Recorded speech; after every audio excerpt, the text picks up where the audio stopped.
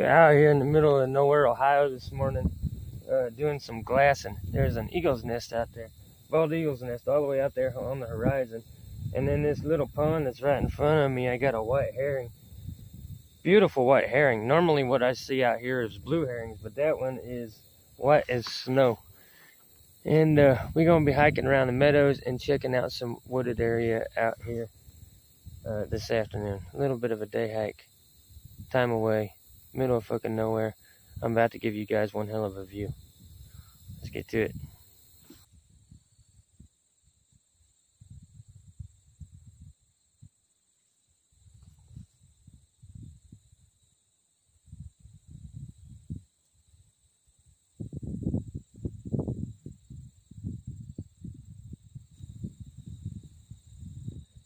Some of my first long distance hiking adventures was out here. I would come out here as a kid. We lived miles and miles off to the east. I don't know how far it is for sure. I can't remember. But I would hike out here into the meadows, and there's nothing out here. This is like almost 10,000 acres of nothing but meadow and wetlands. It's just all wild. There's just nothing. There's no farming. There's no traffic. There's no humans. It's just this. Mile after mile of just this. Some of those grasses out there get thick as shit. And where I'm sitting at right now used to be a really good spot to find gardener and black snakes. And I'll show you why here in a second. But we're up here on a mound. This is kind of like a lookout mound. And this is this mound that I'm sitting on is actually a remnant of the pond that's right behind me. We're going to take a look at it in a minute. But this is the view, guys. This is the view. This was my backyard growing up. Not the glacially cut area that I started my channel in. It was just wide open marshlands and grasslands and shit like this. Good hunting area. A lot of public hunting ground out here, and hunting public is a pain in the ass. And hunting season, especially shotgun season, this place is World War III. I mean, we were sitting on a road not too far from here one year, and we had just gotten out here. It was just after sunrise. We was about to set up in the woods and along a fence row. And we were getting out of the back of the trucks. We all had our fucking coffee and we're just mingling around bullshitting. Hadn't really started the hunt yet. But we could hear shots off. I mean, as soon as sunrise came around, man, the shots just started. So we're standing right beside the truck and we hear what sounded like, damn near sounded like a bumblebee. And we see these little wisps of smoke popping up from the road, where a stray bullet, was actually skipping down the road like a skipping stone over a pond. Somebody had shot, and it had hit that road, and that bullet was just following the road, and those little puffs of smoke were where it was kicking up the limestone from the dirt. It was insane. It came within feet of about a dozen of us guys. And we stopped hunting that year. We stopped hunting this area that year. It just got too crowded with it all being public land like that. After that, we started hunting the farm and the wooded areas around there. A couple of us boys had farmland with wooded lots on it, and we would just ride them from one to the next, to the next, to the next, kind of like domino through in the area. It was a good time, but I'll never forget that day when we were standing next to the truck and that bullet went whizzing by. Good hunting ground out here. Damn good hunting. Just a lot of people know about it, you know. Beautiful day out here for it too. Let's take a look around. So here's a quick view. Everything we're looking at. We're up here on top of this mound. And as I was saying there, this mound is the remnants of this over here where they dug it all out. They just piled the dirt up here, made it into a lookout mound. So that pond down there is actually pretty damn deep. I don't know if there's anything in it though. We're going to be hiking out through there, through that open meadow, back to the woods, and then we're going to come back around. That's the plan for today. There ain't nothing out here, y'all. Not a damn thing. But we're going to hike out through this field because we're going to go treasure hunting out there. We're going to hike out through there, all the way around the pond, back up into the woods some, and scout this area out just a little bit. It's going to be a bit of an adventure. You see these mounds of dirt like this here? These are snakes. Snakes will dig their hole, burrow down, start burrowing down for the winter. And they'll actually eat and push up all this fucking dirt. They'll shit the dirt out and make these mounds on top of their hole. If you was to uncover that and dig down in that hole or use a hook, probably pull out a black snake or a gardener snake or some shit like that. This whole field is just full of stuff like that. Here's an old rope. Back in the day, not too far from here, there was a stable. That rope's in pretty bad shape. There was a stable, and this used to be a good spot for coming out, bringing your horses out here and fox hunting. So that's probably where that old rope came from, the old stable. They'd come out here, they'd bring their horses out here, quarter horses, exercise them and shit like that. And then all of these grasslands you see around here, they just run the horses through and run them back there through the woods, fox hunting. Fox hunting used to be a big thing around here. I don't know how well the population's doing lately, though. Got us an old rope from the old stable, though. I'll be damned. Hard telling what else is around here. Could be horseshoes, could be fucking ranch equipment, tools and shit like that for saddling and setting up your horses and your tack. It's hard telling what we'll find out here. We did find a rope, though. It's a little piece of one. Got these things everywhere. Here's a relatively new one. Look at that. Ground around here is fairly dry, and that's still tacky to the touch. It's still wet. They just built that one. They're all over here. There's got to be thousands of them. Like every few feet I'm seeing one, but this is one of the freshest ones I found. But that ain't nothing but an old snake hole. Probably got one down in it right now. Whole meadow's full of them.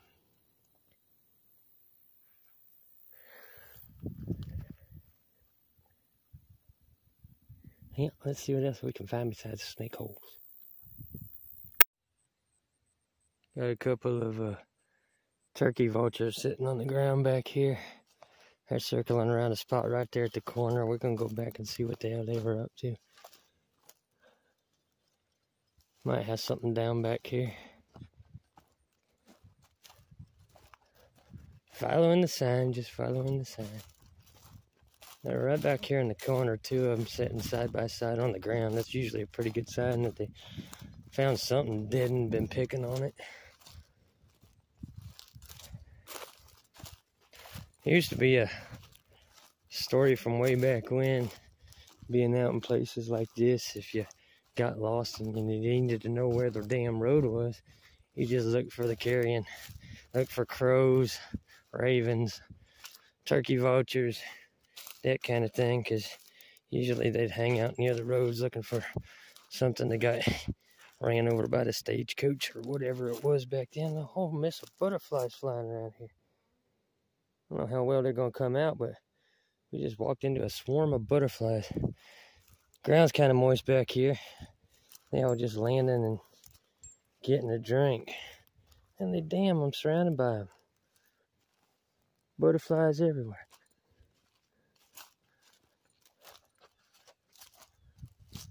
One of our boys right there. We just gonna go back here to the corner where they were at. Start there.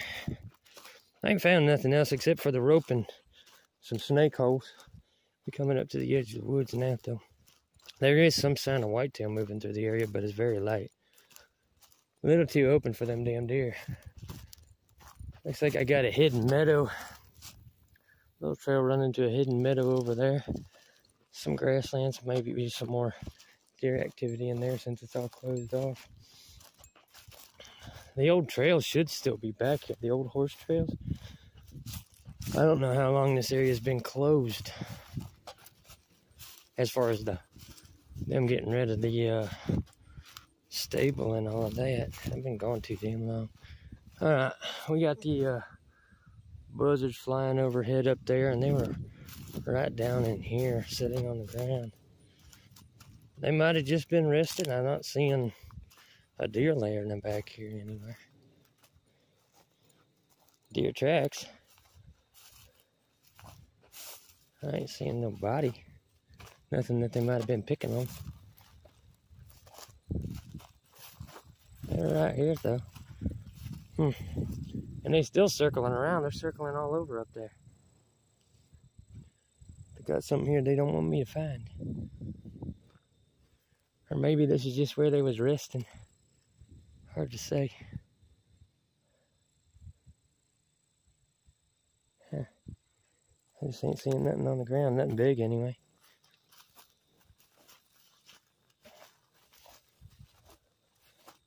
I'll watch these grassy areas, going back into the woods for sign of deer trail. And that's probably where I'll pop in at.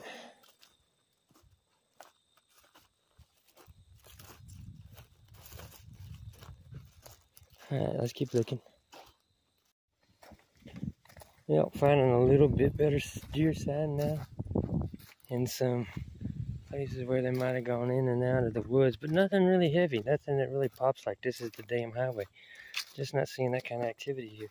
They are running right along the edge of the woods, so it's like they're coming out here to graze a little bit, but they're not going too far out. They're just staying right here on the damned edge. But I'm not seeing any sign just yet of where they've been going in and out real heavy.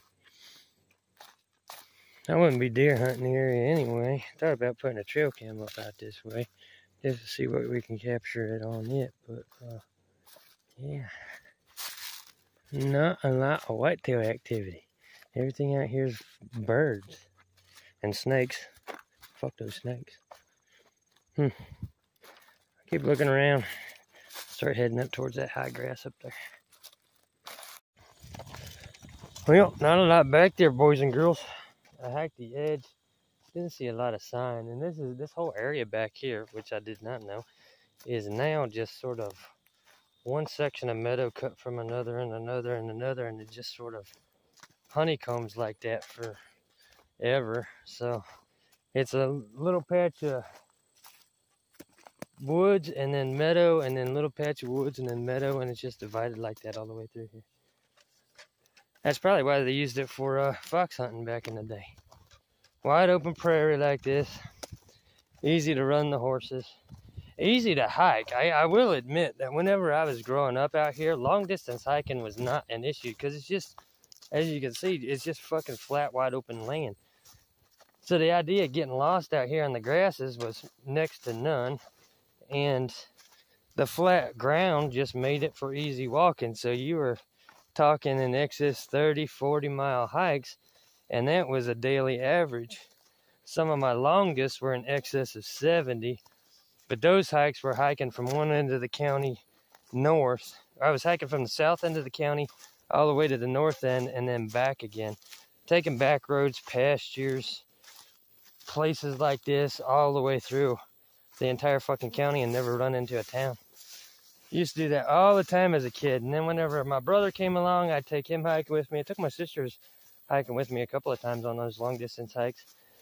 On those hikes, long distance like that, especially in the summertime, usually carrying a backpack at least with some water and food in it, because you do burn up a lot of fucking calories on those walks. And having some water and food, especially something to get your blood sugar back up, help pull those days off. And I'm not as young as I used to could. So the idea of doing one of those long distance hikes now will probably take a little bit more consideration than they did back in high school. Back in high school, I'd tell my dad that I was leaving Friday after school. I'd come back on Sunday smelling like a fucking wild animal and looking like a goddamn homeless man. He wouldn't give a shit. He never called, he never wrote, he never called the sheriff and said my son is missing, none of that. It's just what we did out here. We fucking got off of school on Friday. We went to the woods, didn't come back till Sunday. Took a shower, went back to school. That was an everyday thing. It was just our life because there was fucking nothing else to do. And now I'm back here, and aside from work, there's nothing else to do except be out in the woods, be out in the meadows, treasure hunting. I'm actually heading back up to where the foundation of the old stables used to be. I want to look closer around the foundation. When I found this rope, it sort of triggered something in my head. So we're going to go up there and look around the what used to be the parking area and the foundation of the stable. See if we might find something laying on the ground up there. You never fucking know. Never fucking know what got dumped and left behind back in the day. Been laying out here ever since. I don't know the last person that's been out this fucking way. I came out glassing for trumpet swans found a fucking albino looking white herring, a bunch of fucking snake holes, and a bit of rope that probably came from the old stable. Not bad for a half an hour's worth of time out here. I got a little bit more I'm gonna do. I really wanted to come out to the lookout mound, because that lookout mound that we was up top of there at the beginning of the video, that used to be one of the landmarks that I would use to know about where I was at. And you could see that damn mound for miles off, because everything out here being flat, it stuck up over the high grasses. So it was a pretty good landmark. I actually filmed a YouTube video up there with a couple of friends of mine and a very beautiful girl at the top of that hill way back in the day on old lost footage. One of my trolls actually dug up that lost footage, found it for me. I'd lost it. I didn't know where I'd left it at, but I got to see it again. That was nice. It's always nice when your enemies do all your work for you. I made so much goddamn content, I can't remember what was done on one video to the next, one channel to the next. I don't know, it just keeps going on and on and on. Never ending. And this channel here, well over 1,000 videos now. I got me a fucking content empire. All I have to do is sit down and manipulate that content a little bit, refresh some of those old videos. I could probably spend a fucking year just doing that. Anyway, we about back up here to the front. I'm gonna check around this area here, not film it unless I find something. I wanna be able to pay attention to the damn ground. Check out this area up here, see if anything was left behind by the folks that were here before us.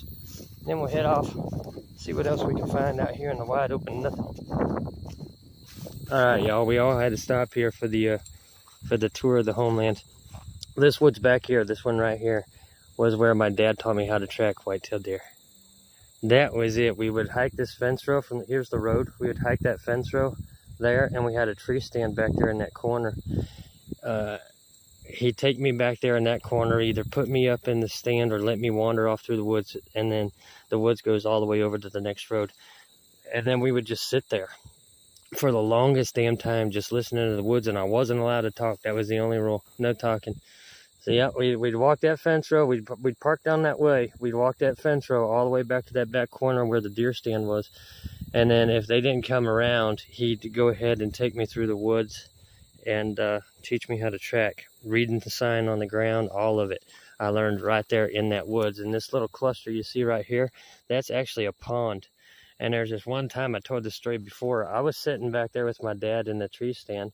He went ahead and sent me down, told me to come out here to the pond and just wait. He was going to run up through the woods and see if he could kick anything up to the pond. Now around that pond, over on this side, there's a duck blind that actually sits down into the ground. So I got to that duck blind and I got down in it. Dad wanders off through the woods, and next thing I know, I hear this whistling. I didn't see nothing at first. I get down on the bank of the pond and I hear this whistle again. So I peek my head up over the edge of the bank, and there's this damn white-tailed doe staring me right in the eye, nose to nose with me. She jumped back and off to the left a little bit. My ass fell straight back into the pond, which was nothing but about 2 inches of water and 6 inches of mud. So I splashed down into the mud. She freaks, jumps over me, ran through the pond, it's that shallow, all the way over into this high grass. So that happened. That happened right there. My first face-to-face, up-close encounter with a white-tailed deer happened right there at that pond.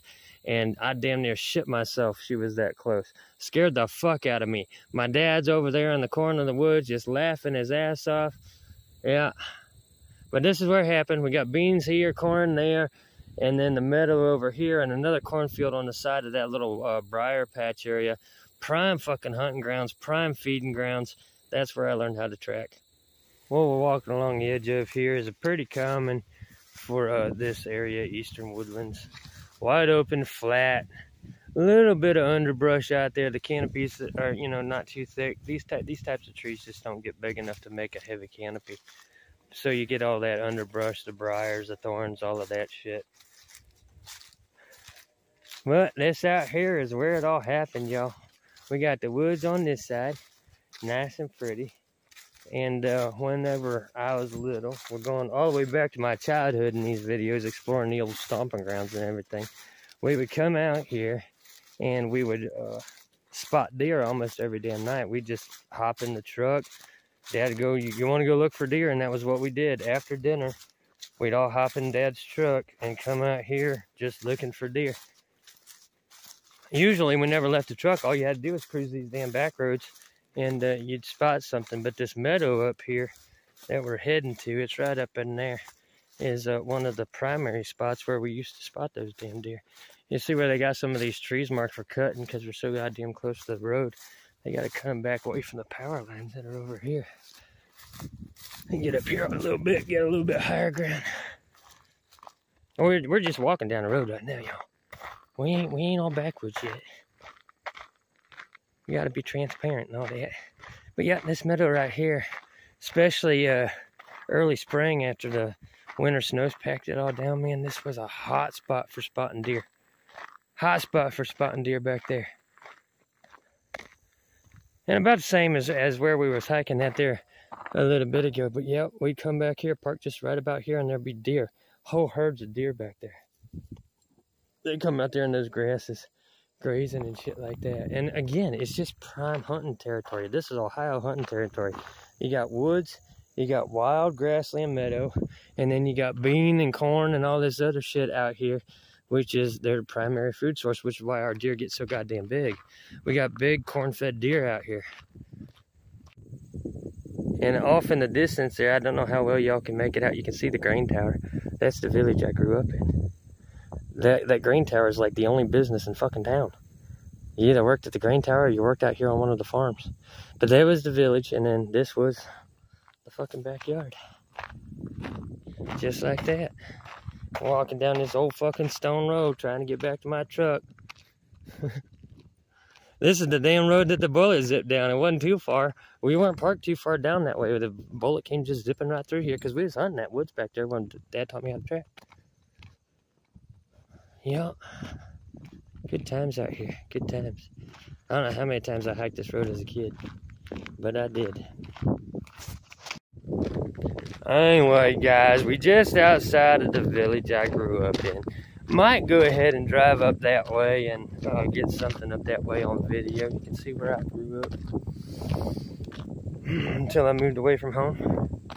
But yeah, this was the backyard. Village back there. We brought this old stone road out here, and then it was nothing for miles.